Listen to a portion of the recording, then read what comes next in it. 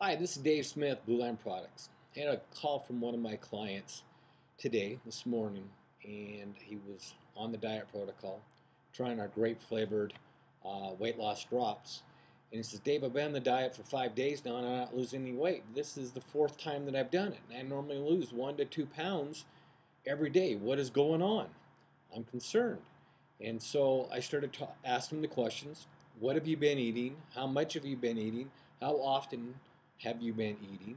And how much water are you drinking? And so forth. Well, come to find out, he wasn't even getting the proper amount of calories in every day. He was getting less than 500 calories a day. Plateau mode, starvation mode, you're not going to lose any weight. He was lucky he lost 3 pounds. So anyway, we went through it and we discussed what to do, how to change it up. And so we will hear back from him in a few days. So the key thing is here, you got to make sure you get enough calories in. Now, we are having people experience, and myself, I have experienced losing weight onto an 850 calorie diet, also a 1,000 calorie diet. On a 1,000 calorie diet, I've lost a pound a day. And I had to lose 20 pounds. So it can be done very easily. And I did a walk twice a day.